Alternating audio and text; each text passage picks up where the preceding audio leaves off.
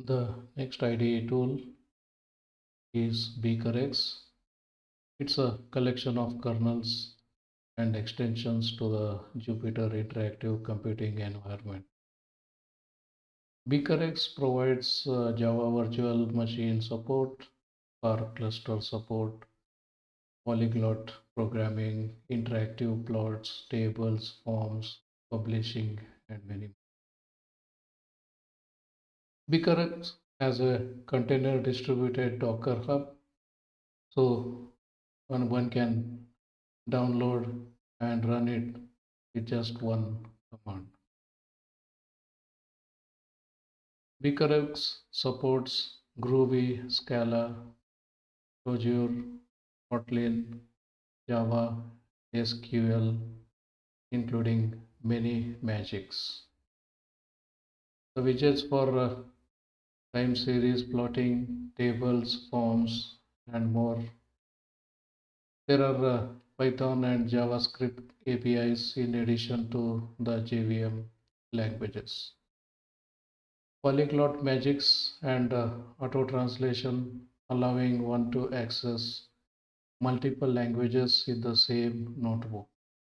So that's one of the important property of this. Advantage of working with BeakerX is it will allow multiple languages on the same notebook, and there is seamlessly communication between them. Apache Spark integration, including GUI configuration, status progress, interrupt, and tables, is provided with BeakerX. BeakerX provides one-click publication with interactive plots and tables. Jupyter Lab. BeakerX is a interactive tables that automatically recognize pandas data frames and allow one to search, sort, drag, filter, format, select, graph, hide, pin, and export to CSV file or clipboard. Many Python APIs are available for table display. Customized kernels specifications to allow BeakerX to configure the JVMs that run the kernels. Python API for runtime are available with BeakerX for tables, plots, and easy forms. We can put math and HTML into notebooks directly with markdown cells, so that will be very much useful while publishing. And BeakerX has APIs for generation and display of multimedia contents. So that's one example we can look at. Can provide a very stronger plotting facilities.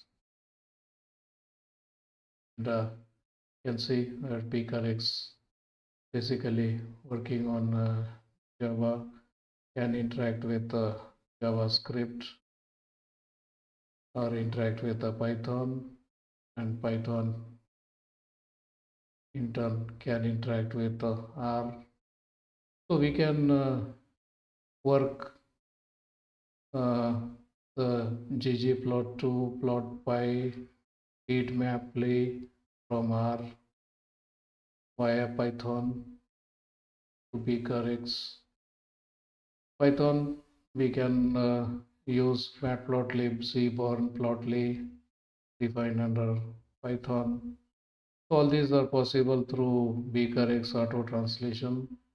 So we can work on JavaScript and many more such features are there that make the BeakerX one of the favorites of the programmers. So that's it for now about the IDE tools.